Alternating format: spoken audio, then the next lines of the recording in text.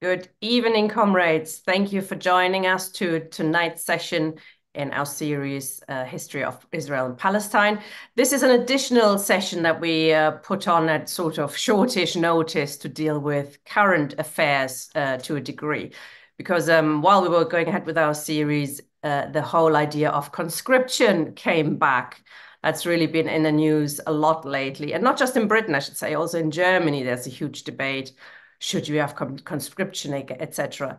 We'll discuss tonight, is this really about conscription? Is conscription feasible? Is it perhaps from a communist point of view, a good thing to get arms into everybody's hands, etc., etc.? But we'll also look, of course, at the drive to World War III, which really is what we think behind all this talk about conscription. Very pleased that Ian has prepared an opening. So without further ado, over to you. Thank you, Ian. Good evening, comrades. In January, the Minister of Defence, Grant Shapps, said that, a quote here, "We are moving from a post-war to a pre-war world." And on the 24th of January, General Sir Patrick Sanders, Chief of the General Staff, effectively head of the army, was quoted in an article in the Times arguing that the British Army recruitment simply can't keep up with the numbers of personnel leaving. The current army strength of 74,000 is likely to fall to 70,000 in 2 years. He went on to propose that Britain should train a citizen army of around 120,000, consisting of, I quote, regular reserves and a strategic reserve of former service personnel who can be recalled in time of emergency.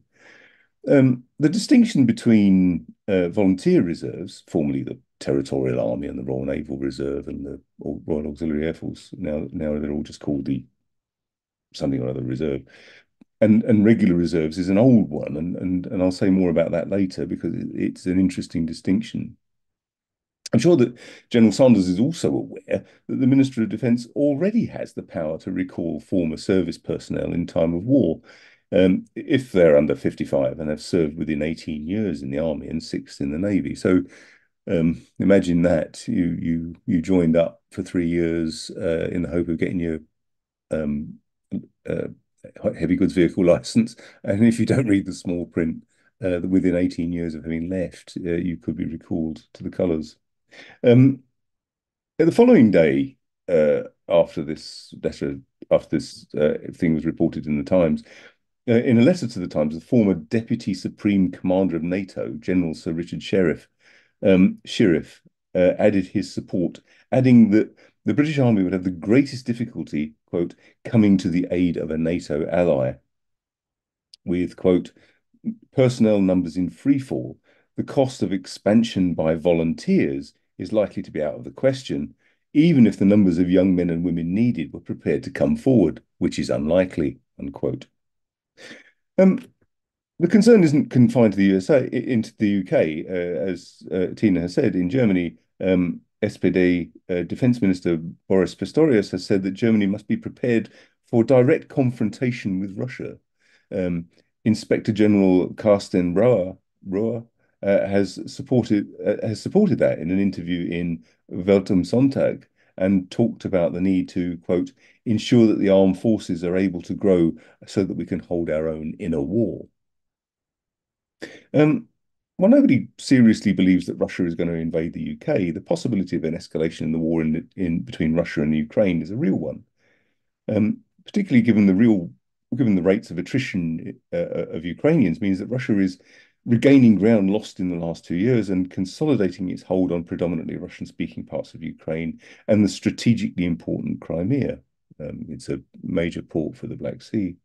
And if to reinforce the urgency of the situation, the largest NATO exercise since the Cold War, Exercise Steadfast Defender, is currently taking place from all the way from northern Norway to Greece.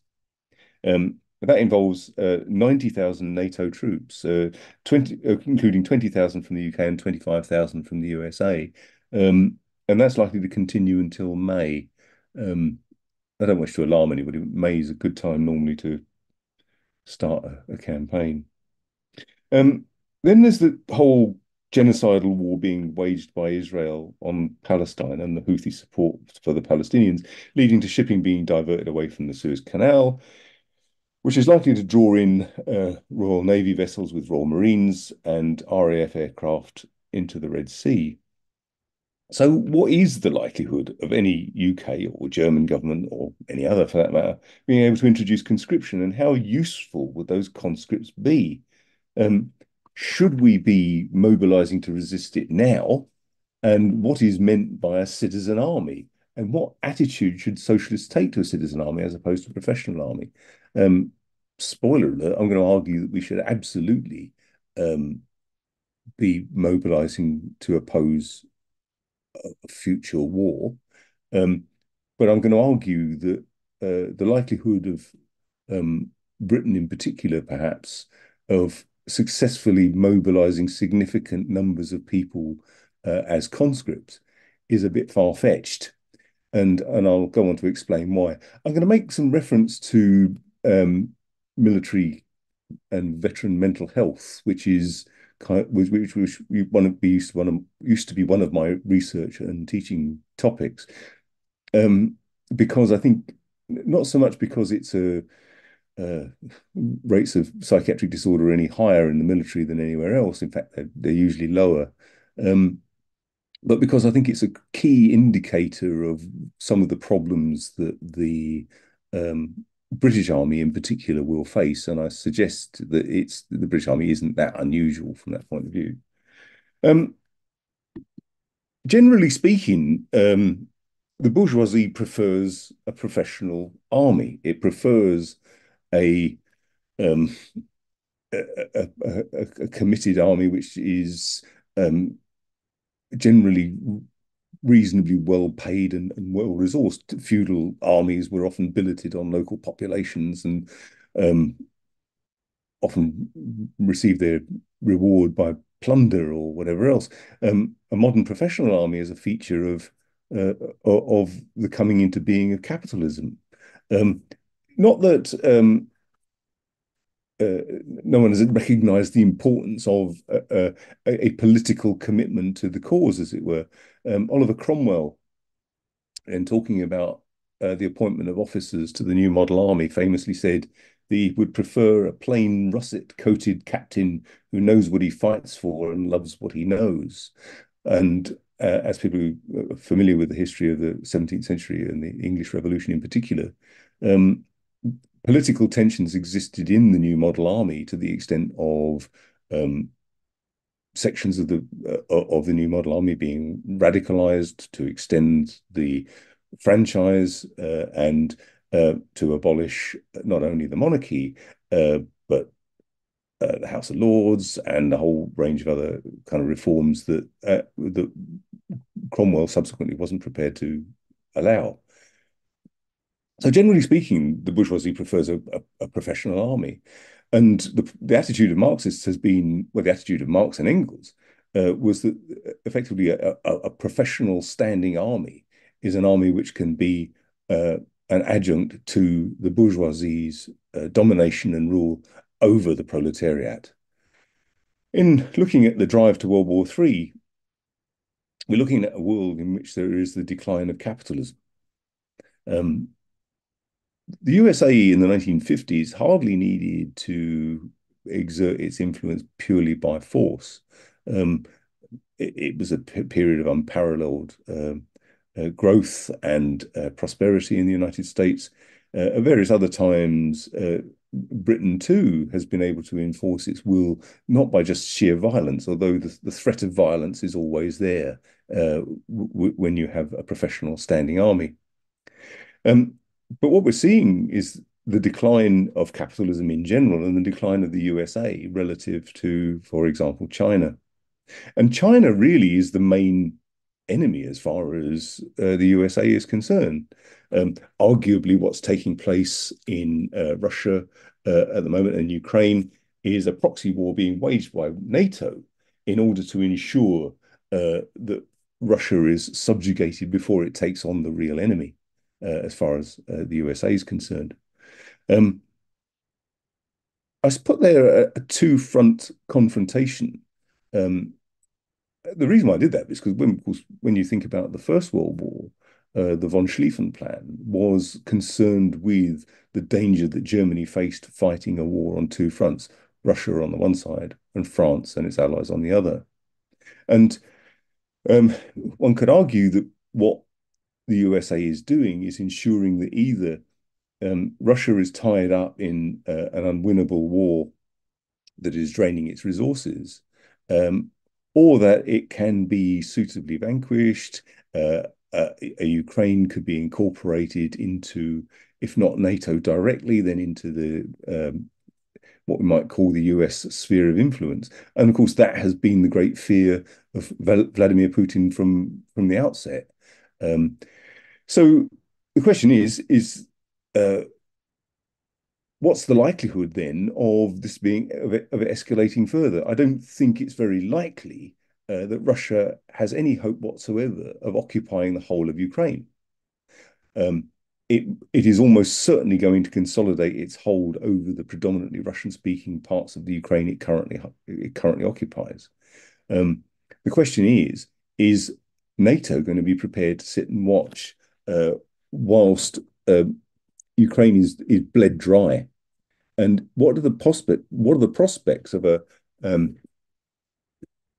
casus belli, a cause being either manufactured or existing by chance for a full scale assistance of Ukraine? And how does this tie up, for example, with the forthcoming election of Donald Trump? Um, in looking at the Middle East, of course, now this is predominantly about the whole question about whether Britain can actually bring in conscription. I'm not convinced it can.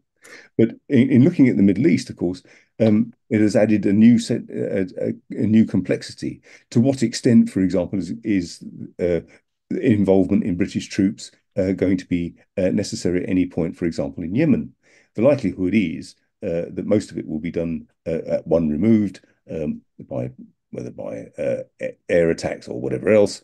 Um, and and we know, for example, there has been threatening noises with regard to Iran in terms of Iran's support for the Houthis, Hezbollah, and so on. What are the chances of um, Egypt being destabilized by what's taking place in Palestine and indeed Jordan too? It is interesting that Jordan was one of the countries most vociferous in supporting South Africa in terms of its action in the international court, looking at whether Israel is perpetrating genocide. So let's have a little think for a moment about what we mean by a citizen army, or at least what Marxists think about as a citizen army. Some of you will have seen pictures like this before. The Paris Commune of 1871, really just a matter of weeks in which the French National Guard, which had been radicalized, of course, different parts of the National Guard from different arrondissements, whether they were middle class ones would be more likely to simply support the Republican government, whereas more working class arrondissements were thoroughly radicalized. But in the Civil War in France, Marx speaks very is learns this as it's one of the most important lessons that Marx had learned, and it's one of the few things that caused him to subsequently revise anything within the Communist Manifesto. Here we have something which is not a professional standing army. It is effectively the workers in arms, male and female, and under democratic control, and in a commune where workers' representatives are paid no more than the workers they represent, and those representatives being subject to recall. So there's the possibility here of the kind of democratic control over the French National Guard, which Cromwell had obstinately refused to countenance in the new model army. World War One could argue, was something of a citizen army. And bourgeois historians of World Wars One and Two will often argue that, in fact, what you have is the mass mobilization of the entire population, which, of course, is true on one level.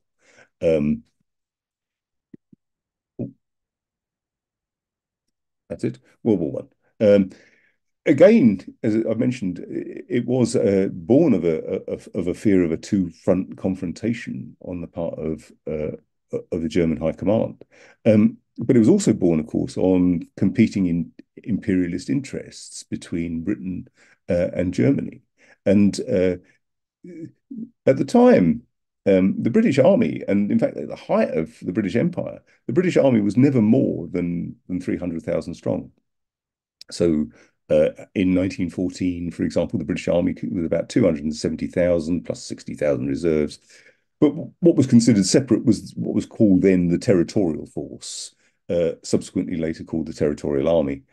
And the Territorial Force, which came into being in 1908 as a kind of rationalization of all the different militia bodies that had constituted the reserve forces before 1908. So different county militias, often with the local Lord Lieutenant of the county, who would be the Colonel in Chief, that kind of malarkey, was rationalized and enlarged and called initially the Territorial Force. It was originally recruited and set up for home defense only. So it took over the militia role. So for home defense and, of course, putting down revolutions. I mean, the massacre of people in Tolpuddle, in St. Peter's Fields in Tolpuddle. Sorry, in St. Peter's, Peterloo, the Peterloo massacre in St. Peter's Fields in Manchester was perpetrated by a militia controlled by a local landlord, effectively. But the Territorial Force was to be something else. It was to be a part-time professional reserve, predominantly for home defense and putting down the possibility of revolution at home. It's not accidental that Aldershot is where it is, or that the barracks of the Household Cavalry are in the middle of London, along with the whole of the Household Division. There has always been a need to station soldiers near large urban conurbations, which are seen as the potential breeding ground of revolutionary activity. What's often overlooked is that conscription was not introduced until 1916, January 1916, before conscription. In fact, at the early part of World War One, the War Office was overwhelmed by the number of people who were volunteering to go.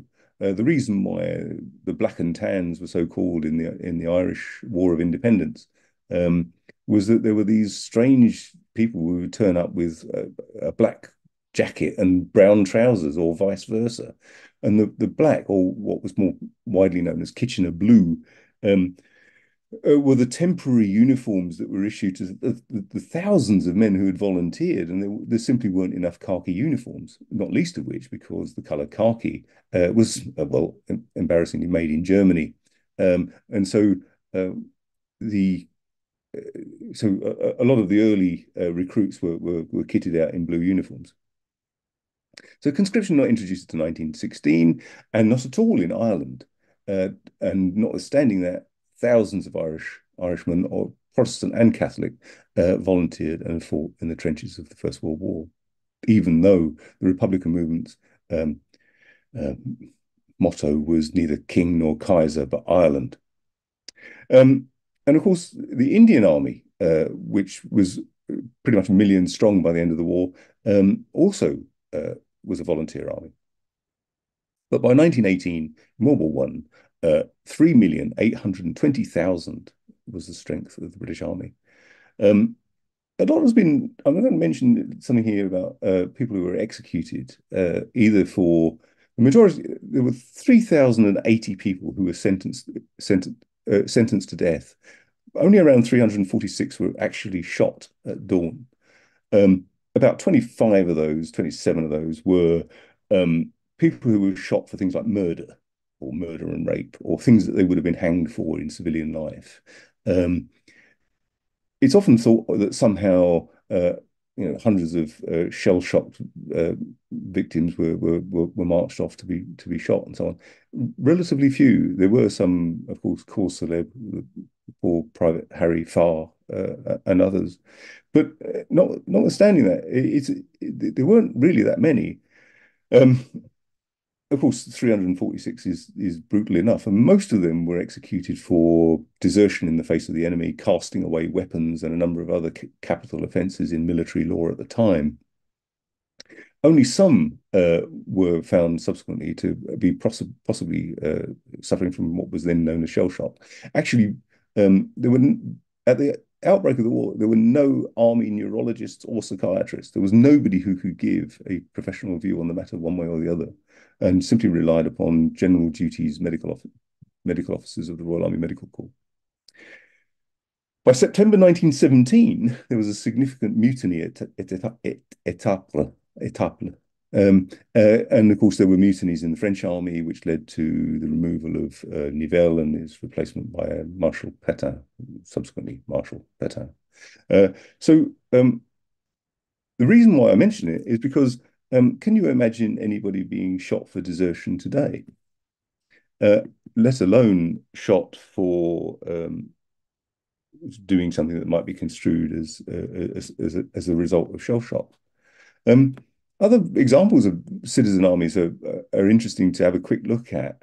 This isn't really the time to discuss them in any detail, but I did want to mention the Soviet Red Army because on the face of it, it was a workers and peasants Red Army established in January 1918, founded by the Council of People's Commissars and under the leadership of Lev Trotsky. June 1918, Trotsky had ended workers' control and the election of officers. People who I've known in the past who were more anarchistically inclined were saying, well, it's a good example of what Trotsky was like. But put yourself in Trotsky's position at the time. The Tsarist army had been reduced to about 10 million by desertions. Around 2 million had deserted. Many other units were functionally useless from the point of view of being willing or able to fight, not least of which because many of them had no weapons at all. So effectively, the people's militias, the workers' militias that existed, were merged with the army. This was predominantly still officered by Tsarist officers, and most of the soldiers were of peasant stock rather than proletarians. Arguably, what Trotsky was having to do was make the best of a bad job and turn it into something resembling more closely a bourgeois army for the sheer purposes of being able to prosecute the war at all. But it wasn't really, whilst there were significant elements of it that were in the legion and certain regiments, the machine gun corps, for example, were resolutely proletarian. And politicized to support the Bolsheviks. But nevertheless, Trotsky was in a position of having to make the best of a bad job in terms of trying to turn an enormous army to fight the white armies and incursions of so many other different countries trying to crush the young Soviet Republic. Let's also remember the Spanish Civil War. The Popular Front government had won the election in February 1936, which was promptly followed by a coup by the Spanish army. The Spanish army was pretty evenly split. The generals were, of course, wanting to overthrow the Popular Front government and restore order, as it were. And Franco, who had been posted to the Canary Islands, was actually in an ideal position. By being posted to Canary Islands, he was effectively outside of the supervision of the Republican government. And the basis for the support of Franco's army actually came from Spanish Morocco. If you recall, in George Orwell's Homage to Catalonia, one of the things he said was, why on earth did the Republican government not immediately declare Spanish Morocco to be liberated, to be independent, because that would have undermined his cause instantly. Hugh Thomas, who's a historian of the Spanish Civil War, argued that simply arming the workers immediately would have been a way in which the insurgent generals could have been brought to heel very, very quickly indeed. Of course, the Spanish Republic had support from the USSR and Mexico, from the USSR, but not without a cost. It had to be paid for. The weapons were actually paid for by Spanish gold. But the fascists, of course, also had militias. The CGT, the POUM, the anarchists, CNT, FAI, all had militias. Anyone who's familiar with Homage to Catalonia will know that George Orwell didn't join the international brigades, not until later anyway, when he tried but didn't. He was actually in the POUM militia because he'd been a member of the um, Independent Labour Party, and they had fraternal relations with the POUM. He was on the verge of trying to join the international brigades, which were founded in 1936 under the aegis of the Communist International. But before he could actually join, having been wounded, the POUM was suppressed, and in the end he took a side, and he took a side on the side of the POUM and on the side of the Spanish proletariat. The point about the Spanish Civil War, of course, is this isn't time to discuss it in any detail, but it was another example of politicized armies, armies which were effectively the workers in arms. And arguably, one of the things that was a feature was that as these militias were incorporated into the national army of Spain, far from being more effective, they were less effective. There's a reason why I've put the cast of Dad's Army on here. I'll explain. The British Army in 1939, regular and reserve, that is to say, territorial and regular, was 892,697, including my dad. Conscription was introduced in 1939, and by 1945, 3 million had served, and it was numbered 2.9 million by 1945, but 3 million had gone through, had served in the British Army, effectively. When one looks at psychiatric casualties as a kind of index, as it were, of something going on that's related to perhaps resistance within the context of a military operation, psychiatric casualties were between 10 and 30%. They varied depending on the theatre of war. They depended upon the nature of the warfare. In the First World War, it was artillery versus infantry. And if you've got to sit in a trench for hours and hours with shells landing all around you, that's got to be pretty stressful. By contrast, psychiatric casualties in North Africa, a war of movement involving a lot of tanks, didn't necessarily incur a lot of psychiatric casualties. What's interesting, though, and we'll see it later when we come to look at the Gulf War and the Iraq War, is that psychiatric casualties didn't necessarily occur in the places where you would most expect it. They didn't necessarily occur among people who were in the front line. Men who were discharged home in World War I with shell shock sometimes had been nowhere near an exploding shell. They'd actually been somewhere in the rear of the military formation, and the same pattern was seen in World War II, and it's also worth remembering that the approach to psychiatric casualties changed over time. In World War I, people in 1914, 15, 16 were often sent home, and then the likelihood of getting them to come back to military service was remote. After that, treatment stations were set up close to the front, and people were treated close to the front and with the expectation that they should go back to work. And that became the official army doctrine from World War II up to the present, that you're treated as close as possible to the point of psychiatric wounding, as it were, with the confident expectation that you'll return to work. But none were executed in World War II. No one was executed for desertion. No one was executed for who was apparently shell shocked, and quite often people who came down with what came to be known as battle fatigue or a range of other kind of diagnoses, semi-pseudo diagnosis, were often ended up serving in rearward positions rather than just simply being sent home or discharged altogether. The reason why the cast of Dad's Army is here just is me being playful, but it's not widely appreciated that the Home Guard was founded by communists.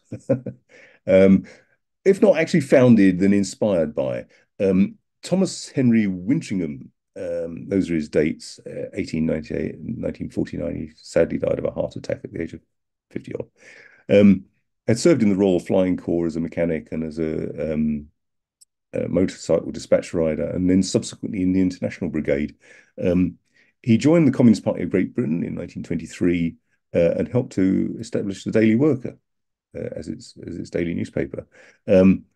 He because he had served in Spain, on return, what he wanted to do was train 100,000 strong to resist invasion. Unsurprisingly, perhaps, the War Office wasn't too keen on the idea of 100,000 people trained by a communist in guerrilla warfare, being in any kind of senior position. Wintringham actually started training volunteers before the foundation of the local defence volunteers, which was what the Home Guard was called before it was called the Home Guard. Wintringham himself broke with the Communist Party over the Molotov-Ribbentrop Pact and subsequently founded the Commonwealth Party, not as in the British Commonwealth, but Commonwealth, and it was a socialist party which existed up until the end of the Second World War. Why I think conscription is a non-starter is to look at, firstly, no one was shot for desertion in the Second World War. Who would they shoot? If there was an attempt to conscript an unwilling population, I can assure you, and the British government has said much the same thing, and so have other senior army officers, that actually what they don't want is conscripts, because conscripts are going to be more trouble than they're worth, and they're not necessarily going to be particularly good soldiers. So let's have a contrast, for example, between Gulf War I and the Iraq War. Gulf War syndrome is a whole complicated area in its own right, and I don't mean to trivialize it here. I don't deny for one moment that there are people who went through very real and may still be suffering horribly as a consequence of their service during the Gulf War. But there were a number of important factors that were isolated, some of which are in the literature and at least one which isn't. One is the pattern of vaccines. Before being dispatched to the Gulf, they were vaccinated for absolutely everything, including botulinum toxin and anthrax and God knows what. And of course, a whole series of vaccinations, all within a week, is a significant assault on the body's immune system. They were also exposed to depleted uranium. There's a suggestion that organophosphates were used in the Gulf War, and of course, every soldier would have been issued with pyridostigmine bromide tablets, so-called NAPS tablets, which are a prophylactic measure for preventing the possibility of being killed by nerve agents. And you take those, and then if you're exposed to a nerve gas, you inject yourself with atropine. So those are the things that are talked about in the literature. One of the things that wasn't really talked about was the use of the regular reserve. If you recall, early on, I said this general was General Sheriff. Which one? Sheriff? No, the other one. General Sir Patrick Sanders had been talking about there being, as it were, three types: regular, reserve, and soldiers who could be just brought back at short notice who had previously been service personnel. The majority of the reservists that were mobilized in the Gulf War were called regular reserves. They were people who had not read the small print. They had signed up for 3 years in the hope of getting their HGV license, and they hadn't realised that they would be eligible for recall to the colours at short notice in wartime. So all of a sudden, somebody who hasn't been anywhere near the military for 10 years suddenly gets his call-up papers and has to turn up. And he hasn't trained, he isn't fit, isn't even remotely prepared, and isn't remotely interested, and certainly doesn't particularly want to die for Queen and country, or King and country as it will be now. Um, I'm not suggesting for one moment that is what constitutes Gulf War syndrome. I'm suggesting it's another factor, another thing in the pot. Because something that was interesting in the Iraq War, for example, there wasn't really an Iraq War syndrome. There were lots of people who suffered as a result of their service. There were lots of people who had what we might call PTSD. Now, PTSD itself is interesting. It came into being as a diagnostic category in 1980 as a mean in the Diagnostic and Statistical the, uh, uh, the American DSM-3 Diagnostic and Statistical Manual, as a means of treating the veterans of the Vietnam War without a proper diagnosis. People manifesting with psychiatric symptoms such as long-term alcohol abuse, short-temperedness, all sorts of other bits and pieces, depression, anxiety, and so on, as a direct consequence of their military service, couldn't be treated because they didn't have a diagnosis. And PTSD was formulated as a diagnosis for that very purpose, so that they could receive funding from the Veterans Administration. And of course, having made it into the DSM-3, it very quickly made its way eventually into the International Classification of Diseases. So there wasn't an Iraq War syndrome in the same way. Now, why? Is it, for example, that the pattern of vaccines was changed, which is undoubtedly true? There weren't quite as many, and they weren't quite as close together, and so on. Was it that they hadn't been exposed really to organophosphates in quite the same way? Because they were all still taking their NAPS tablets, that's for sure. And but one other thing that's quite interesting was that they were different reservists. These were volunteer reserves. They didn't just round up people who'd been in the army 10 years ago and say, oh, off you go, son. There's the small print. Here's a uniform. Here's a rifle. Far from it. What they did was approach what was then the Territorial Army and say, who fancies going to war? And what was called intelligent mobilization. And so most of the reservists who volunteered because they wanted to go, because going to Iraq and possibly being shot at by Iraqis was better than working for, I don't know, Staffordshire University or wherever. But there were very similar kinds of mental health casualties. Now, this is notwithstanding the fact that they're both relatively short and wars. But what was also interesting, of course, is that in the Iraq War, one of the things that was noted was that the psychiatric casualties were higher among the reserves. This is notwithstanding the fact that the reservists were generally older, of higher rank, generally better educated, partly because of the distribution of reservists. So lots of medics and doctors and various other people who would be in the reserves, and so all factors which normally mean that your mental health will be better, but there were higher rates of psychiatric casualties among reservists than there were in the regulars. I want to suggest that one of the reasons for that is there's a kind of resistance.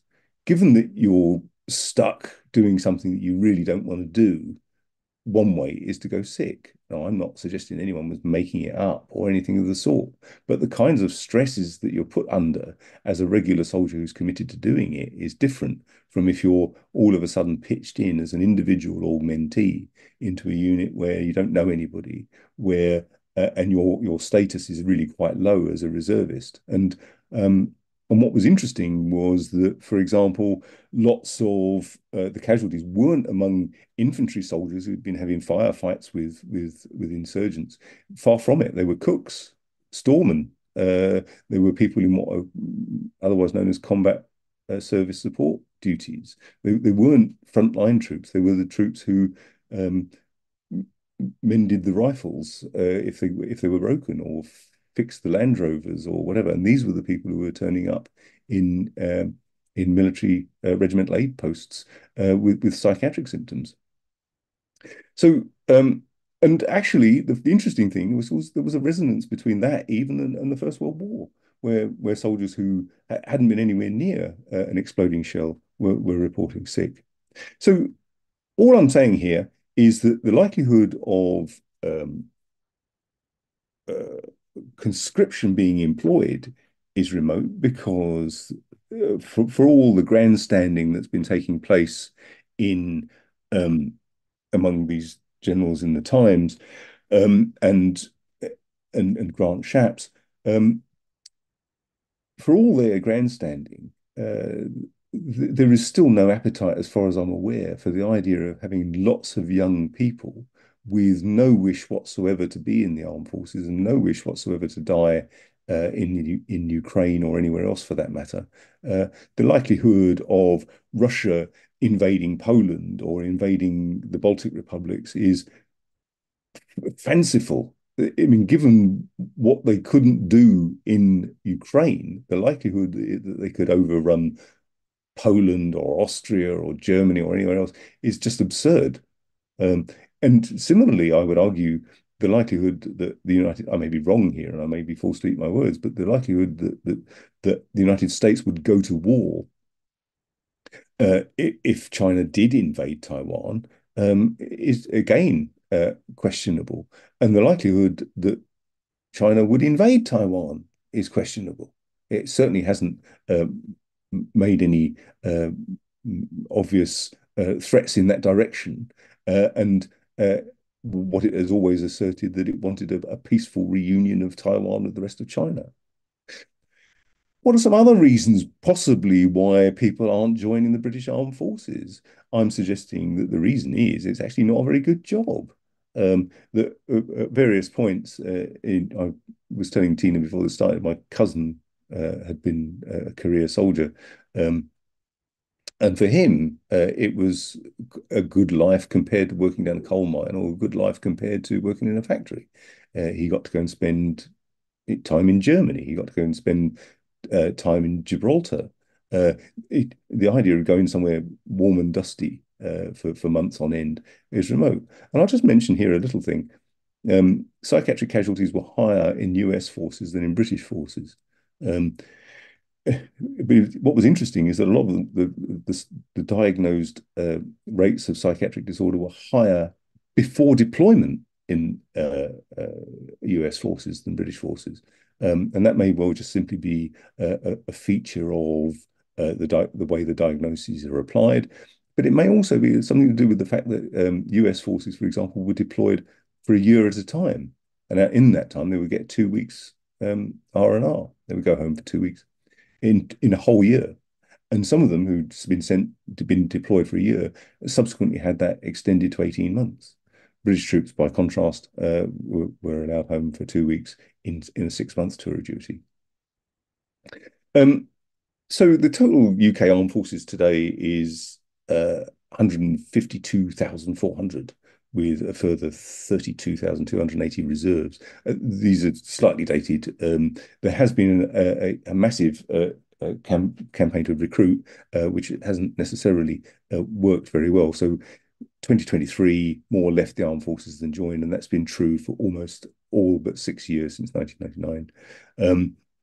The proportion of women has increased, and I would argue, as a socialist, that's a good thing. But the reason why women have increased is largely because men can't be recruited.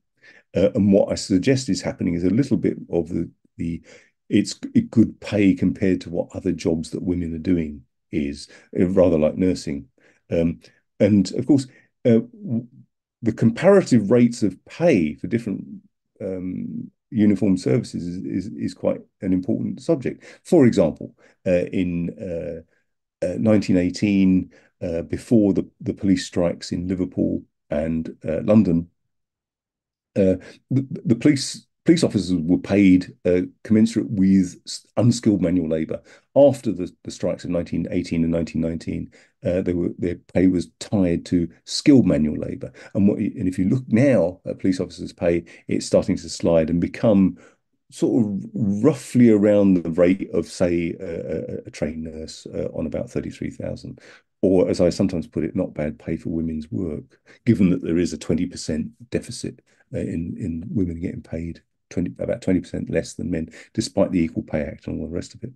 And if you look at here, also the very large numbers of Commonwealth recruits in the British Army, something like 38% are recruited from Commonwealth countries.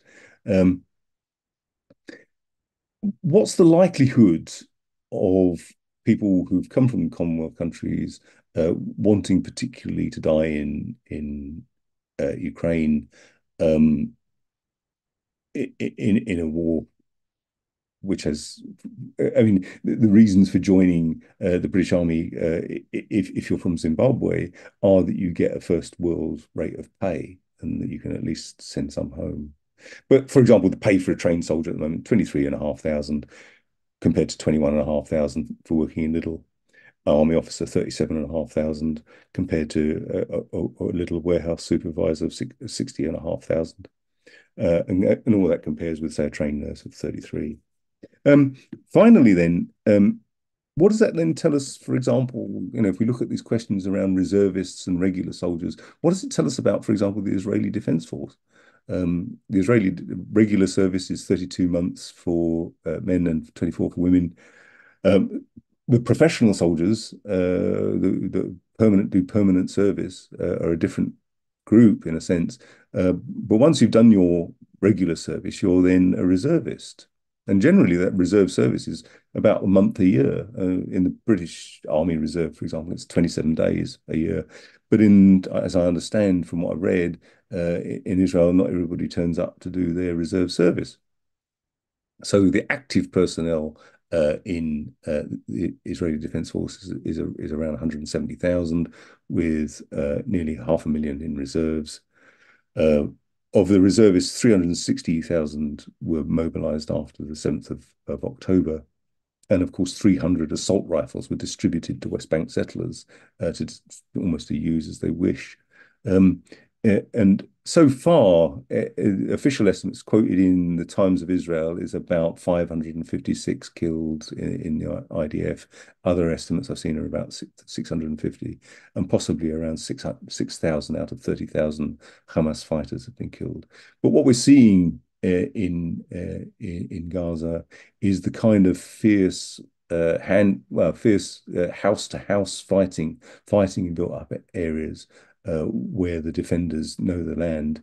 And although I'm not putting forward any argument here that the IDF will be defeated, what we will see, I think, is a growing list of casualties on both sides. But remember, there were 3 million Vietnamese killed as a result of the Vietnam War, and there were 58,000 US personnel killed, and the USA lost the war. Thank you.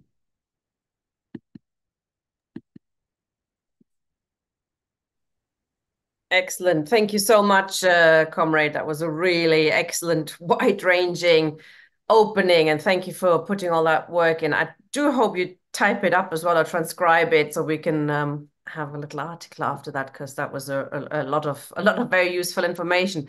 Comrades, if you have questions or want to make a contribution, etc., please click raise hand and I'll bring you in. To get the ball rolling, a couple of points perhaps that we could discuss, and that is the idea of the attitude of communists, socialists to the army, and you did touch on that. Just thought we could have a little quick standalone discussion on that. So it's interesting that the reserve army was set up by a communist. So he clearly thought it's a good idea to have people with arms. A lot of lefties will shudder at the thought of, it's guns kill people, etc. We don't want guns, we want peace, etc. But our opponents, our enemy, they have all the guns. They have no problem using them. So socialists, communists do want the people armed, don't they? Yes. Well, I mean, there's been a discussion about this in Weekly Worker, of course, and it's one of the reasons why I find I can support that position. There's no doubt about it that a standing army, as we saw, for example, in the Spanish Revolution, is a way of keeping the working class under control. That's why it's there. Yes, it's there to support British or American or whoever, any other imperial ambitions. But it's also there to make sure the working class stays in control, under control. And from that point of view, and actually, even the founding of the young American Republic um, envisaged that a well-ordered militia was the best way of ensuring that government did not become a tyranny. The way that that's been translated, of course, is that everybody should be allowed to have an M16 in the living room if needs be, and that somehow that's a democratic right. But that certainly wasn't the way in which even the American Constitution was written. I would argue that a, a proper workers' militia, uh, including, having some kind of disciplinary function. You wouldn't just hand out guns to any Tom, Dick, and Harry. You would want to ensure, just as the Bolsheviks did, in fact, that that you were handing it out to workers who were committed to maintaining socialism. Um, and in the end, the other aspect of it, which I find important, and the reason why I mentioned kind of things like rates of pay for all the uniformed services, is that actually we're not looking today at a hugely privileged section of the population. My attitude towards uniformed services is fraternize at every opportunity, and because in the end we have to win them over. In the end, you know, the fate of Salvador Allende awaits us all if workers take power, and there has to be some way of reconciling workers maintaining power with a standing army. There can't be a standing army except for the specialists that you need to train people. Um, However, it does depend on the context. I mean, it has to be remembered that Switzerland effectively has a citizen army. Every male of military age, we've always been a bit backward in Switzerland on the question of gender. Is every male has their service weapon and uniform at home in the cupboard. Um, that doesn't make it socialist, obviously, and but I think it's a measure of the security with which the bourgeoisie feels in Switzerland that they can allow that. The question is, could Britain or the United States going to war trust its population with a huge citizen army? My guess is not. Mm. And my guess is also that the relatively few people will join. The other thing to mention, of course, is the reserve army of Labour affects the army. Mm. The army gets quite good recruits when there's high rates of unemployment and low rates of pay, and it suddenly becomes a bit more attractive joining the army or navy or air force. It's interesting to note, incidentally, there are differential rates of good mental health in the different services. The healthiest of them is the Royal Navy. And one of the reasons for that is there's almost nobody with no qualifications. I mean, everybody's very well qualified and trained and whatever, and there aren't the same kind of contacts. But the next most healthy is the Royal Marines. And that's interesting because they're likely to be in the thick of fighting. But look at them. They're selected in the first instance. They have a high status, high rates of social cohesion. Um, they're not the cooks and the drivers, and that plays a part in their morale. Mm. So yes, I'm completely in favour of a citizen army. Mm. So you're saying that actually the bourgeoisie, their talk about conscription it's like a PR gag, isn't it? It's That's part of the drive to war, which will not be fought with a conscripted army. But us, we probably would have some benefits from a conscripted army, a people's army of some sort, I if it mean, were democratic control, but it would give you opportunities to work as saboteurs, etc., to fraternize, to try and split the army. Friedrich Engels put his year in the Prussian artillery to very good use Mm, in the revolutions of 1848 and became, as you know, a military expert, really. And some of the finest writings of Engels are on military matters, mm, uh, whether it's the Peasant War in Germany or whether it's his excellent account of the US Civil War. mm. Interesting. Okay, I'm going to open up for discussion from the floor now. Comrades, if you would like to come in and speak, please accept being made a panelist. But I can also just unmute you. First is Steve. Hi. Yeah, thanks very much. Steve Lee from Firebrand in the US. Yeah, I wanted to bring up the Vietnam War in especially the Army in the US. Oftentimes people get pessimistic and say it's hard to win over the Army to the side of revolution or anything if it's made up of people who volunteered, whereas a conscript army is more likely to be won over. In fact, during Vietnam, the leading forces in the anti-war movement in the military were actually people who had volunteered. And part of the reason for that was that they had volunteered under patriotic idea that they were doing a good thing and that kind of thing. And in fact, once they found out what was going on, they turned against the war. And that, of course, was part of the reason for that was there was a mass anti-war movement in the United States as well that impacted the military. There's a really good book on this called Soldiers in Revolt by Haymarket Books, which goes into how it was fundamentally the people who volunteered who were the basis of the anti-war movement. I think that gives us more hope that it's the political conditions that really are the basis of that. That didn't happen as much at all during the Iraq War, although there was a Iraq, anti-war movement in the army in Iraq. It was not near as widespread and didn't have the kind of impact. So it's really the political conditions that help to determine whether those volunteers in the military will go over to the side of the anti-war side, and that means it's even more important for us to build a civilian anti-war movement if we're going to impact the military. Yeah, I'll leave it at that. Thank you very much. Interesting point. I agree. Yeah. Just briefly, just to say, I agree completely, and to mention Siegfried Sassoon.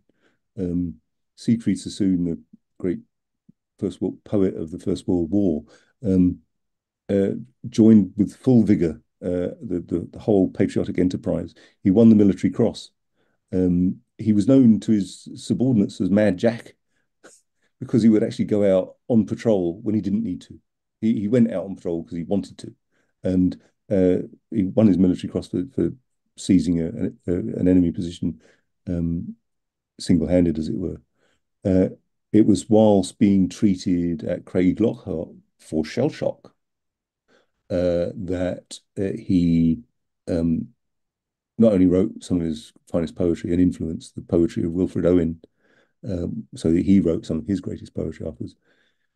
But Siegfried Sassoon wasn't suffering from shell shock. It's one of those rare cases where he was sent to Craig Lockhart rather than be shot because he had friends in high places, or let's say he's got shell shock and pack him off to Craig Lockhart.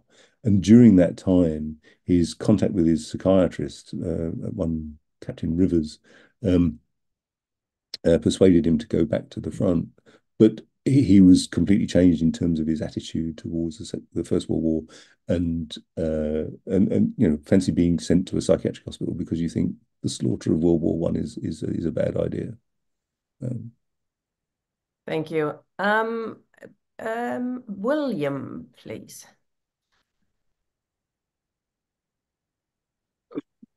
Citizen Army is something that I would have a family connection with, being the grandson of an Irish Citizen Army volunteer. Now, the Irish Citizen Army was founded by James Connolly and James Larkin after the 13 lockout in Dublin, where there was a lot of police brutality against workers, and they organised themselves in a defence force. When uh, the outbreak of the First World War, the Unionists in the north of Ireland were able to get all the recruits they wanted because they had to prove their loyalty to the king. The Irish Home Rule Party, led by John Redmond, was after securing a Home Rule Act, which was supposed to be implemented but had to be shelved for the duration of the war. And to show good faith, he recruited a lot of nationalists into the First World War. Now, Connolly took the position, and he said that he was in part of the Republican movement. At that stage, he most certainly was not. He was an independent, and he was socialist and communist. And he said that no, if they start bringing in conscription into Ireland, when you get your conscription papers, turn up at a Citizen Army office and join the Irish Citizen Army and not the British Army. Now, at one stage, the actual Republicans, the IRB, kidnapped Connolly, and he was missing for the best part of 3 weeks. And then he appeared without ever giving an explanation to where he was and what it was all about. But clearly, there was after him some serious negotiations went on, because then he aligned himself with the IRB, which were the Republican movement at the time. On Easter Monday, when the rising was, when they decided to go ahead with the rising, he spoke to the Citizen Army from the steps of Liberty Hall. And he said, the Citizen Army is now disbanded, and we are now the Army of the Irish Republic. So that's how the IRA was born. He was an associate with that. Now, some of the statistics you have, I would argue against. You were very, very low in the amount of people that were shot at down. There's one thing you can give the Brits. They keep meticulous records. And if you look at their records, you will see that 601 were executed or shot at down for desertion and other things. And a lot of them were people that were suffering from, usually when they went back off leave, immediately they would desert, because they would think, what's the bloody war all about? Now, Lenin said that the Irish Citizen Army was the first workers' army in the world to go into action. And we are very proud of that. Now, I know Trotsky took a completely different view, but I'm afraid we're going to support Lenin's position. He also said about Kharkiv being part of the coming from Germany. But actually, Kharkiv goes back to the Boer War. The British won their empire with their famous red coats. It was a dress uniform and a combat uniform, and it was something to be respected and feared. A fellow called John McBride, who was living in Johannesburg at the time, organised an Irish battalion, a cavalry battalion. And he noticed that the Zulus used to tie bushes to their arms and legs and heads and hide in the bushes when their enemies went by. They would jump out and get them. So he decided that khaki, a green uniform with brown stripes on it, would hide them, and the British wouldn't be able to. Where the redcoats, it was like a lighthouse. Snipers could take them off, and the casualties in the Boer War were the highest casualties the British ever had to suffer, before or since. They suffered 70 to 1 casualties. And that was down to John McBride. Now, John McBride was the father of Sean McBride, who founded Amnesty International. And he wasn't a particularly nice chap. I think the feminists would call him a misogynist, and I think they'd be dead right in calling him that because he was found debating his wife. And but that doesn't mean he wasn't a good soldier. Now he was executed as one of the leaders of the 1916 Rising, which is something he wasn't. He actually joined the Rising on the morning of Easter Monday. It was a bank holiday. He was all dressed up, and he was going chasing women again, his favourite pastime. And he was all dressed up in his good suit, and he was going through Stephen's Green in Dublin, and he's seeing them setting up barricades. And he said, "What are you doing?" Oh, they said, "We're going to have a bit of a rebellion." Oh, why is now? Do you have a spare rifle? Yeah. And that's how he joined. But when the British realised who he was, they were going to make him pay for what happened in in, in South Africa. And he was executed. It was out of sheer revenge. Now, Okay, as for, can you kind of well, wind up yeah, I with was just saying the about people that George I Orwell. I mean, anyone who writes a thing like 1984, An Animal Farm, after coming back from Spain, is certainly suffering from mental disease, right? It's not only the height of absolute disillusionment and complete and utter nonsense. Now, will there be conscription? Yes, there will be conscription. If there's need to be conscription, the establishment will find ways of doing it. They'll take people out of jails. They'll find all sorts of reasons. They'll create, stop people from signing the toll. They'll do anything they want. They'll find ways of bringing in conscription if they want conscription. So don't think that there's going to be any resistance against it, because there's not. Right? And where's conscription taking place now at the moment? In the Ukraine. They're even recruiting old women and old men of 60. They're going around press ganging them into the army because they haven't got enough people left. That could happen in Britain. It's just handy. And the propaganda that we have to listen to about what the war that's going on in Ukraine is absolutely sickening. There's no question that they're trying to tell us that Zelensky is not a fascist, when everyone that has any political understanding at all knows that he's an out and out fascist. So that's it. There are my points. Hopefully it'll be helpful. got out of your chest. Thank you, William. Ian, did you want to reply, or shall I take somebody else? I'll come back to other things. It's just a pleasure to listen to William, actually. What's that? I was just saying it's just a pleasure to listen to you. That's fine. There's a couple of points I'll come back to, but later. Yeah. Mark, hi. Yeah, cheers for the talk. I must say I agree with the last speaker's final conclusion. If there's a necessity for conscription, there will be conscription. It's as simple as that. And we've seen what is possible under this government with its support for what's happening in Palestine and in Israel.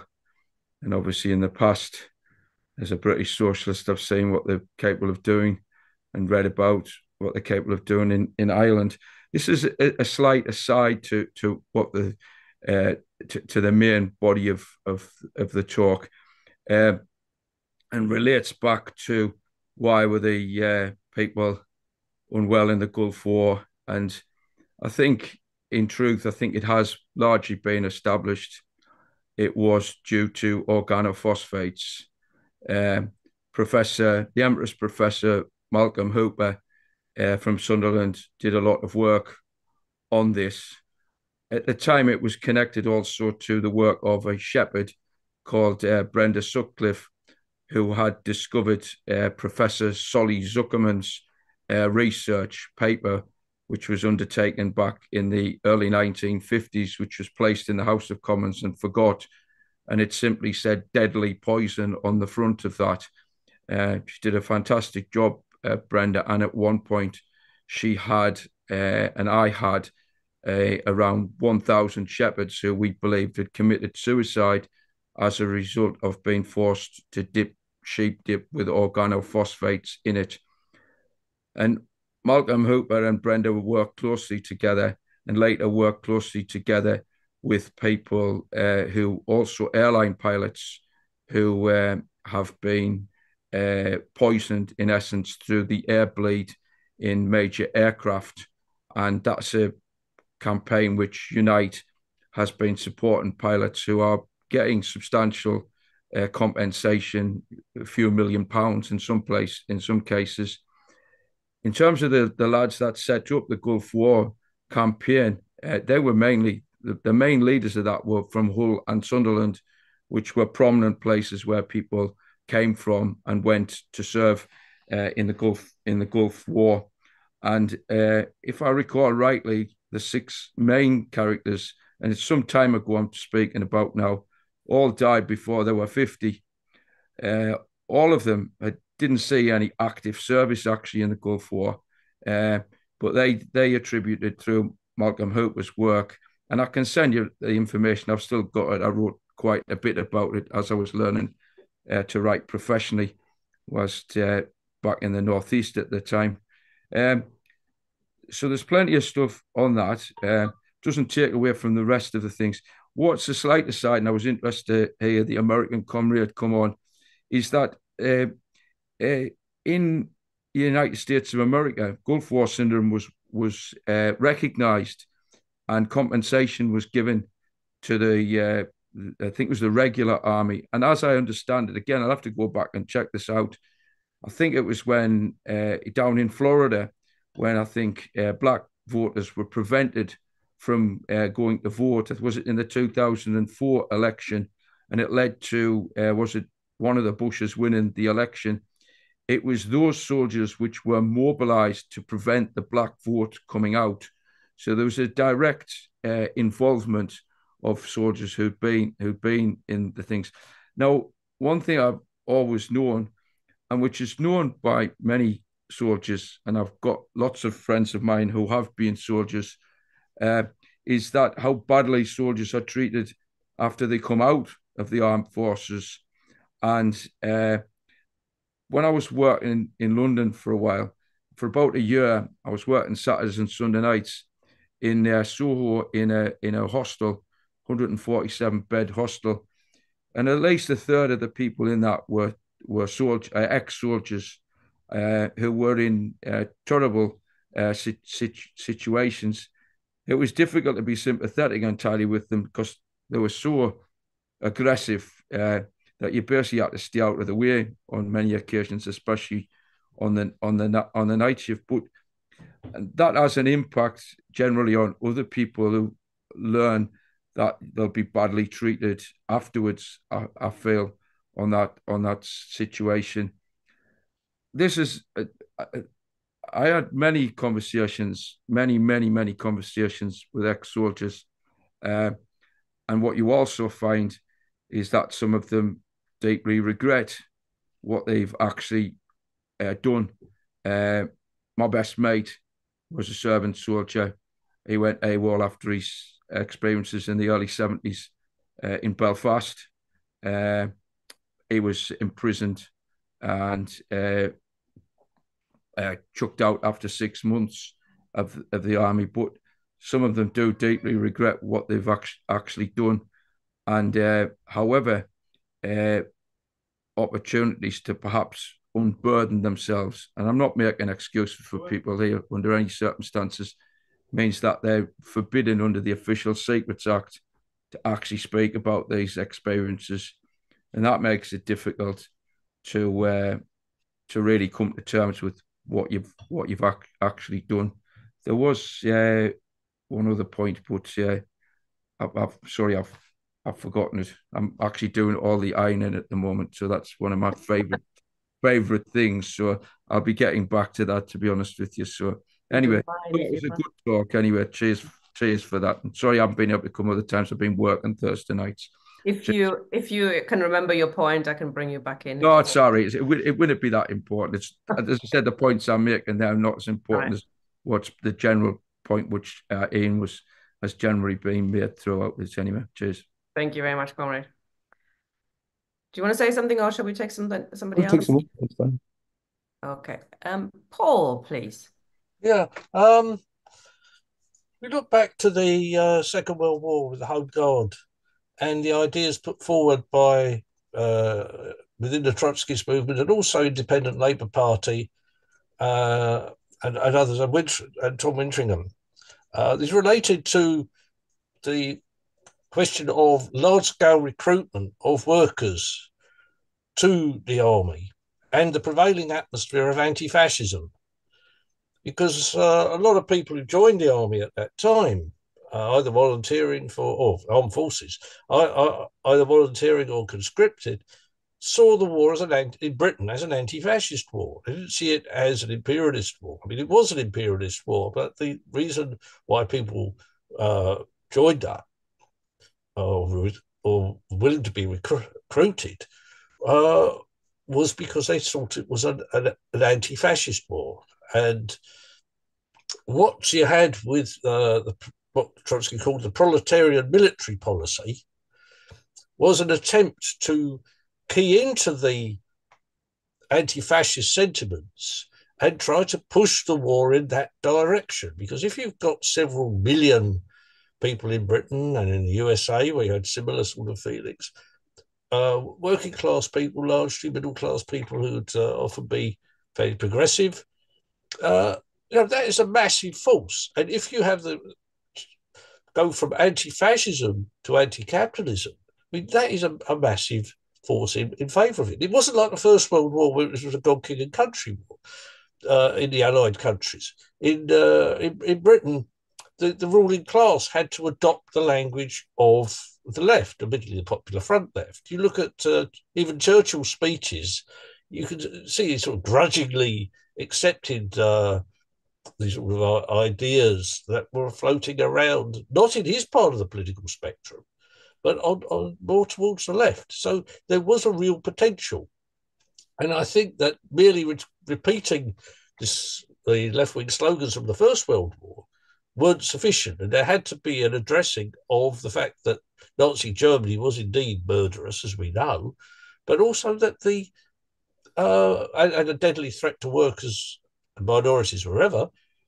But you had this mass anti-fascist sentiments amongst the armed forces themselves. And I think that was necessary to key into that. That doesn't apply at the moment because, you've got it didn't really apply after the Second World War because you then go for the wars that Britain was involved in after the Second World War. There's no way that any of them could be portrayed as anything sort of like anti-fascist. However, they try to make out Argentine juntas and Saddam Hussein as the new Hitlers, or Gamal Nasser for that matter. What we've got today, I think, is this. The Liberals are it's mainly Liberals, although it's right-wing Social Democrats and the Tories in Britain, not so much in America, where you've got an isolationist trend growing up around the Trumpers. The Liberals are getting incredibly militaristic. I mean, just today in the newspaper, in The Guardian, Timothy Gartnash is going on about how we must help Ukraine win. I mean, this is delusional. I mean, but the thing is, in the paper yesterday, it said 10% of the British population think that Ukraine can actually win the war. 10%, despite all the incessant propaganda about how Ukraine's doing and that. And in America, according to a broadcast I was listening to, 12% of the population think that Ukraine could win. In other words, a tiny proportion of the population, considering the amount of pro-war propaganda there's been, actually think this is going to that Ukraine can win. And of course, popular opinion here is right. If you listen to, say, John Mearsheimer, a professor from Chicago, the man who's actually had a military career before he became an academic, international relations guy, he makes it very clear why Ukraine can't win a war of attrition against Russia. And yet we're being continually entreated by, especially Liberals, that this war is one that must be supported, must be backed, and the population must get behind this. Now, what I think the these military figures are speaking. Now, the chap who called for a sort of a conscription, he got shouted down a bit politely, but told to that's not the line. What I think they're aiming for is a sort of a war-mindedness amongst the population. In other words, not recruit, not conscription. They don't want a load of people who don't want to be in the army. It's a waste of time for the military machine itself. The officers don't want a load of blokes who don't want to be in the army. But what they want is a population that is more willing to accept the realities of war. When I grew up in the 1960s, the Second World War, or the war, the last war, and I still call it that, was everyone's consciousness. You know, my parents lived through it as my mum as a young civilian, my dad as a conscript soldier. Everyone had friends, relations, and that who'd been through a total war. Nowadays, how many people actually know anyone in the armed forces in Britain? Next to nobody. It's very unusual. Someone says, "Oh, he's in the army, he's in the navy." Blimey, that's unusual.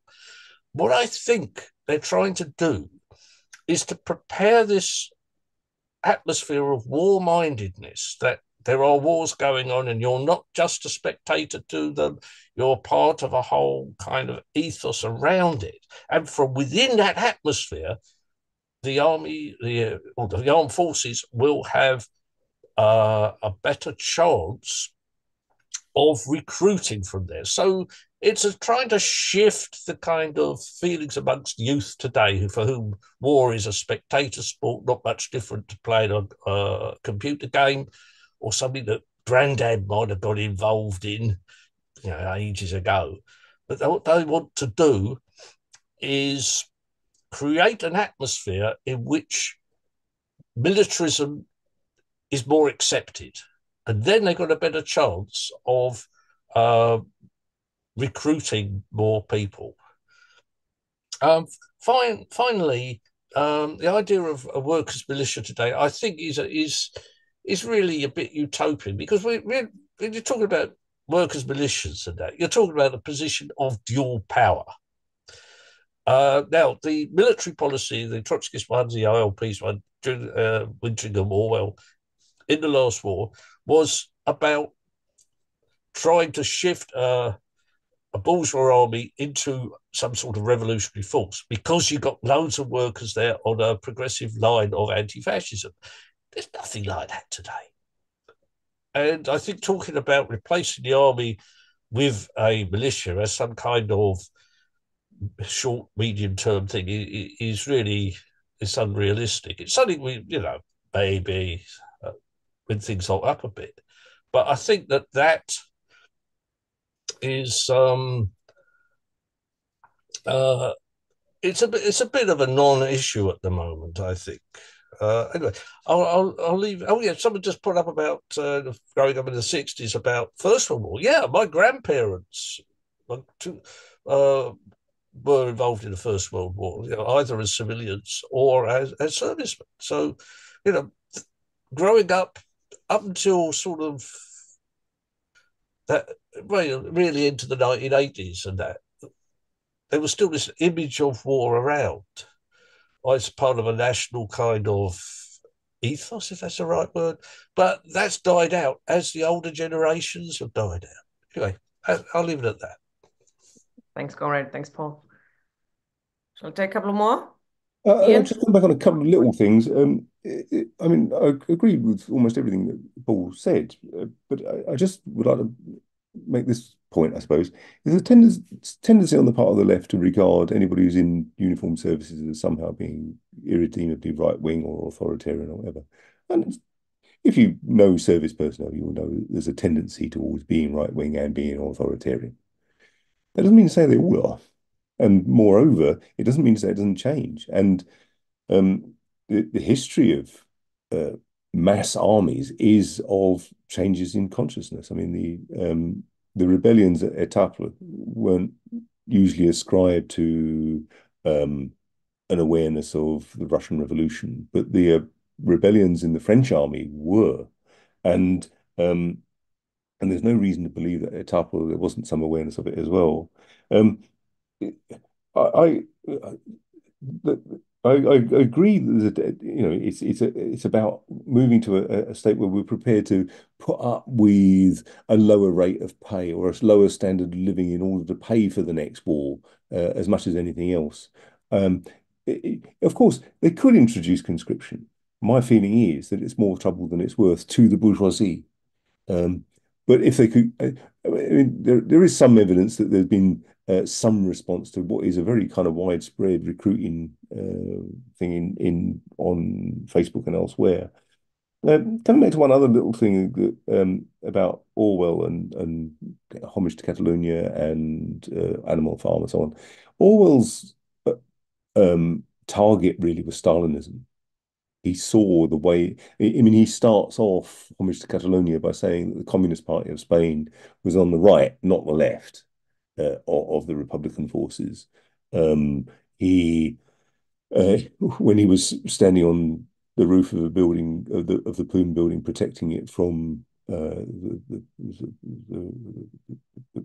armies, the Republican Army, he was saying, given a choice between knowing which side he's on the side of the proletariat, and it Orwell was didn't write Animal Farm and 1984 because of a hostility to socialism. He wrote it as a hostility to Stalinism, and that was the important thing. In a sense, Homage to Catalonia is his finest work. Yeah, they could try and introduce conscription. How far will it get? Until relatively recently, a lot of countries in Europe had partly conscript armies, and how successful was it? I mean, some people don't mind. I mean, some people don't mind going away with a TA and getting paid for going hill walking. It's a different thing altogether to actually realize you're going to be shot at. Thanks, Ian. Tony. Yes, thank you. First, I enjoyed your talk thoroughly, and it was very interesting, Ian, about a subject I knew relatively little about. I also echo what you said about Orwell. I've always seen Orwell as particularly prescient in terms of the development of an authoritarian state. And certainly his comment in Animal Farm about everyone being equal, but some being more equal than others, I think struck a nerve, as it were, in terms of Stalinism. But I just wanted to throw, I don't see conscription as being on the agenda in the imminent or even the near future. Again, I think the ruling class will adopt it as a very last resort. But I just wanted to throw out this, that wars are also becoming increasingly automated. And we see that in Ukraine, where Russia has unleashed hundreds, if not thousands, of drones. And Israel has done much the same. I don't think it's had a very good experience of the reserve army, most of which have been withdrawn both for economic reasons and because of the casualties they've experienced. So I just thought you might want to comment on whether, in fact, the wars of the future may be wars fought between, as much as anything else, different machines, and the better technology will prevail. I'll leave it at that. Good point. I once met a woman in the Royal Artillery. You wouldn't normally associate women with the Royal Artillery because the whole thing was you have to pump bloody great big shells into the back of guns. She effectively went to war with an Xbox.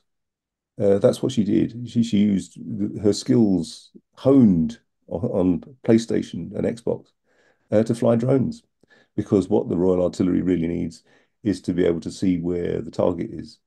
And yes, and of course, artillery is so last century, except not everywhere. I mean, and one of the striking things about the Ukraine war is that it's 21st century meets almost 19th century.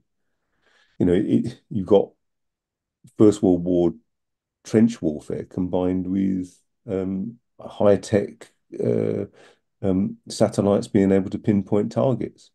One of the things that Hamas fighters are up against is heat signatures. You've not only got to be bloody fast to get away from a response from IDF tank or whatever else, but given that you've got heat vision, and an attack helicopter can shoot through walls with no problem at all. So yes, it's very technical, and my fear is, well, my suspicion is that if there's a war with China,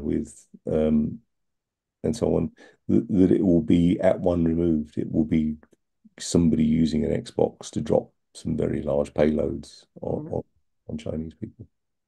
Exactly. I mean, it just kind of depends on the war, isn't it, and what the aim is of the war. I mean, if you're fighting for territory, then you'll need to secure that territory. How are you going to do it? You need boots on the ground for that. I mean, to drop a nuclear bomb, you just need a couple of people, but that's an entirely different way of warfare, isn't it?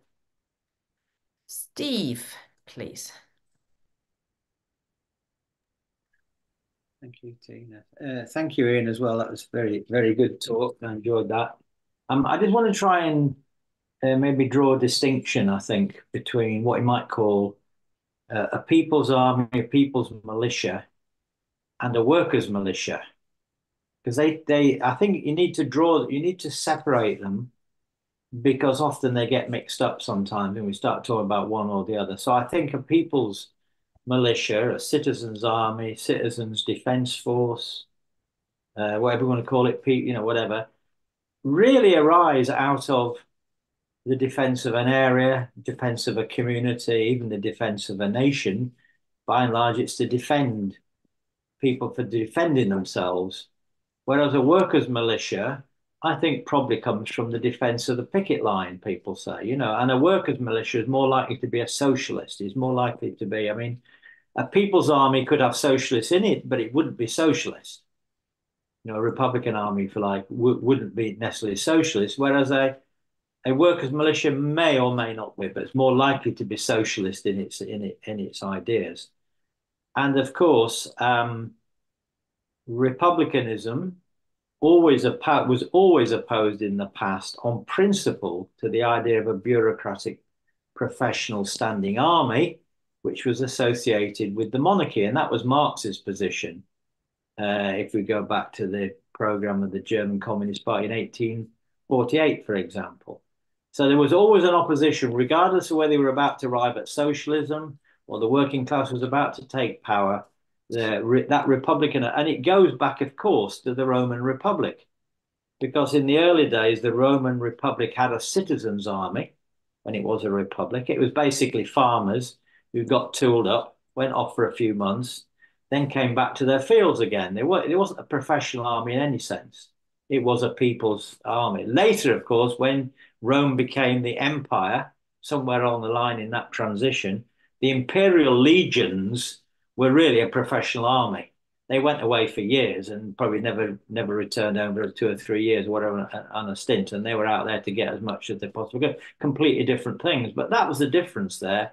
Goes back to the ideas of the Roman Republic and the Roman Empire. An imperial army has got to go abroad and conquer other people, as opposed to defending the people. And I was thinking of our own example. I was thinking of the Battle of the Bogside in August 1969, when thousands of residents of the Bogside district organized themselves into the Derry Citizens Defence Association, and they fought off the RUC, they fought off the B Specials, they fought off the Loyalists.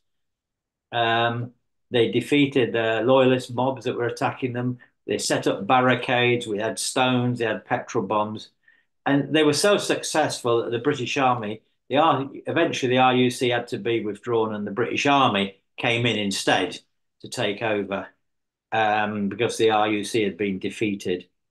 And then Derry became a kind of a no-go area. It was called Free Derry.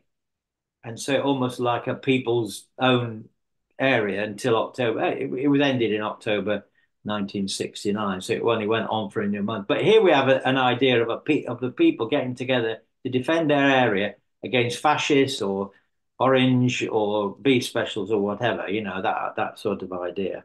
So I think that if we're talking in those terms, then it isn't possible that we want to argue as socialists if we're not ready for a red army at the moment where things are, but we may want to say we don't want this professional standing army. We should be opposed to that right now, and we should be in favour of a democratic people's army, citizens' army. I won't go on about Ukraine. I think there's a whole argument there, but look, we're getting late now, so I'll stop at that point. Okay, thanks, Steve. Shall I take Matthew as the last speaker? Yeah, and then you can reply to both. Hi, Matthew. I think you're unmuted already. Oh, no, you're not. It's not working. We had the same problem last week, but managed. Yeah, no. There you are. We heard you. We heard. Yeah, is that the... Yep, go ahead. Right. Okay. I think there is an issue with this. I do agree. I think mostly with what Paul said. There's, obviously, what they really want is to militarize the society if they can, because obviously it requires a huge sacrifice on the part of the mass of the working class in order to pay for this stuff. And the problem that they've got in Ukraine really is the fact that they can't, the NATO powers, the Butchers Alliance, are not equipped to fight a prolonged war. I mean, what the wars they've been fighting up till now, the likes of Afghanistan or Iraq or any of these other wars, are relatively low level and can be fought from existing stock of ammunition, etc., rather than a proper war of attrition as is happening in Ukraine. And they simply don't have the manufacturing capacity, because obviously most of it has been privatized and so on, sent out to capital. I mean, if you look at what happened to the Royal Armaments in Britain, I mean, they've offloaded it, so effectively all the capacity is gone. And if you look here in Glasgow, the last job done by the big Bishopton plant out in Renfrewshire was to supply Saddam Hussein. It was working its arse off from that, and then they shut it. It's now a housing estate. So they just can't, I mean, the simple problem they've got is they just can't manufacture enough artillery shells or any of this other stuff that they require. And so, I mean, the other thing, of course, is that obviously there simply aren't enough people in Ukraine. I mean, most the sensible ones fled the country, when they could, when it started. And actually, of course, every time they say, well, we need to conscript more people flee, because why would they want to get ground up in this? So the problem, that's really the problem they've got. I can't see that they, and the other thing, of course, in terms of Britain, of course, is historically, there have been areas where, working class kids go into the military, but the problem is, of course, they get treated so badly that essentially they've destroyed that culture. The British have always got this historical thing. They always treat their squaddies and so on, very, very, very badly. And so, I mean, eventually that gets through, and people just, and of course they messed up everything anyway. So I really don't think they can conscript to that degree. The problem they've got, as I say, is the manufacturing issue. And in terms of Ukraine, I mean, the thing is, obviously, you've got, there aren't these changes in technology, and you can play. I mean, the likes of the Yugoslav wars, the Serbs, I think, discovered that, of course, if you take the door off your microwave, it has a heat signature very similar to a tank, and therefore you can put a load of these things around a bit of place, and it saves a bunch of your real tanks. So there are all these games you can play with all these detectors, and obviously in Vietnam, all sorts of methods of trying to baffle detectors of one kind or another. The problem the thing is, what you've got, of course, is that a lot of, I mean, the likes of, say, artillery now, of course, is all mechanised. You haven't got people feeding shells into the back of a gun. You've got a machine that fills shells into the back of a gun, and the machine is mounted on a track or a set of wheels, and you wheel it in there, and it automatically shoves out, however many rounds you plug into it. So the guy controlling it can be, 3 miles away or whatever else, sitting with his Xbox, and fire off all these shells in the direction of. And the issue you've also got, of course, is that with the drones, is effectively what it's done is it's eliminated, the basis of having armoured vehicles. course, because all you can do with drones, of course, is you can drop these armor-piercing projectiles, or you can fire the drone through the tank or wherever it is, and so it really creates this issue. So in those terms, it gets more and more technical. And this also, of course, is a problem for in terms of conscription, because obviously as armies, I mean, the issue with having people's militia, whatever else, is actually the whole basis of actual militarism, military practice and doctrine and so on and so forth, is increasingly technical and increasingly requires, that experience and taking on, past the past and so on and so forth, and an ability to control these very complicated, build these very complicated machines, which is not something you're going to get, from fighting on a housing estate or whatever else. So I mean, it's going in the opposite direction, and it is then also, of course, going towards automated, AI machines which will go around and kill people, which is the next thing. Obviously the ruling class wants to do this, but they don't want to say to people, we'll have a fleet of machines and they'll come around and kill people, because obviously that there'll be an outcry against that, rightly so. But that's the way they're going, and you can see, I mean, the likes of Google and so on and so forth all have divisions that are building these type of machines for killing people. So in those terms, it's going to get interesting. But the problem they've got, of course, is to persuade the working class. Well, their living standard, the massive population has to go down substantially. Well, they can do these things, and that is going to be their real problem. Thank you, Matthew. Very interesting discussion, everybody. Thank you very much. Ian, if you want to reply to a few things and perhaps sum it all up, that would be marvelous. So I don't agree. I don't disagree with any of what Matthew said. I think there's currently the Royal British Legion, which has an interesting history in its own right. It came into being to prevent soldiers becoming politicized after being discharged after World War One, and it's currently having a campaign for people to sleep out in the open in March, in solidarity, as it were, with homeless ex-soldiers and the like. Well, why the hell are they homeless? Although the pay isn't great, there's not many people in the armed forces that are starving or whatever.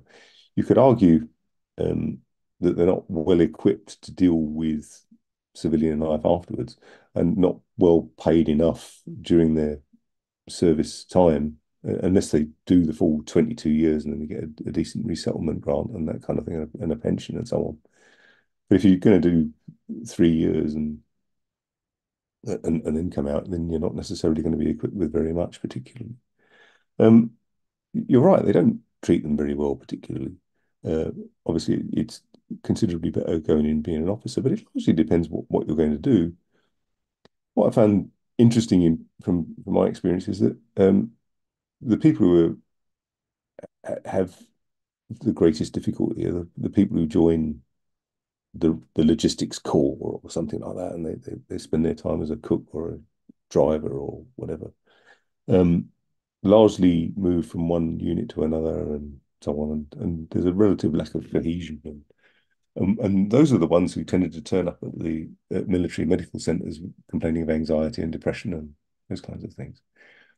Or put differently, all the pressures that exist in the armed forces are exactly the same as for the rest of the population. The armed forces are not a separate population. And even if you allow for the fact that we have an entirely volunteer armed forces, they're not a separate population, just as the police are not a separate population. The overwhelming majority of them come from what we might broadly call working class backgrounds.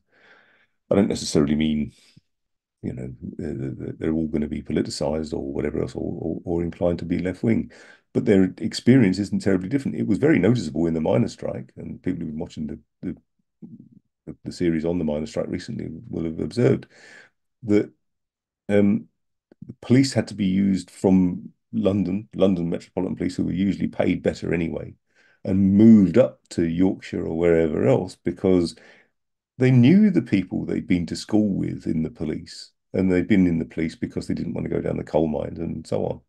But they nevertheless lived in the same village, lived in the same area, the same county at least.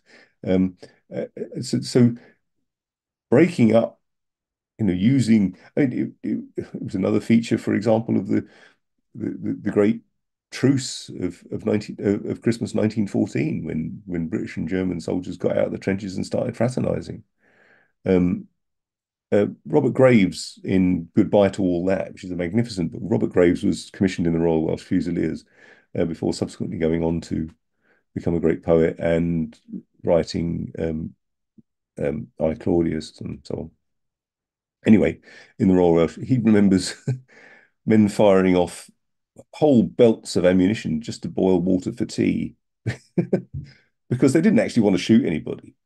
They didn't want to shoot Germans particularly. They recognized they were in exactly the same position as them. And so the High Command recognized that there was collusion going on between the British and German forces in Christmas 1914. And so consequently, they moved soldiers about so that they couldn't get to know the people in the regiment, in the German regiment, in the trenches opposite. They moved them about, and they arbitrarily shelled even when they didn't need to, even when it wasn't for an attack, to break up any kind of possibility of colluding between supposedly enemy forces. And we all seem, lots of people on the left seem to think that revolution is some kind of thing in the far, far distant future. And, in the meantime, the ruling class thinks it's just around the corner, and is deeply concerned about whether you can have enough of an army to even keep the working class under control. This is why which is why I argue that we should fraternize with uniformed service personnel at every opportunity and not regard them instantly as the enemy. I agree with the idea that we're being invited to embrace a military economy where we have to take lower standard of living in order to pay for weapons and so on. But it's not lost on anybody, I would suggest. And next time, we're told there's no money for the NHS, but oh, by the way, we need another war with the Houthis or whoever else, I don't think it's lost on anyone. My feeling is that there is now, for the first time in a very long time, a worldwide movement. It's disparate, it's inchoate, but it's firmly and resolutely able to see the naked reality of Israel, the United States, Britain, the worst imperialist countries of the world, and is able to make those connections. Whether that then turns into a movement that can make a difference is down to people who are politicized enough to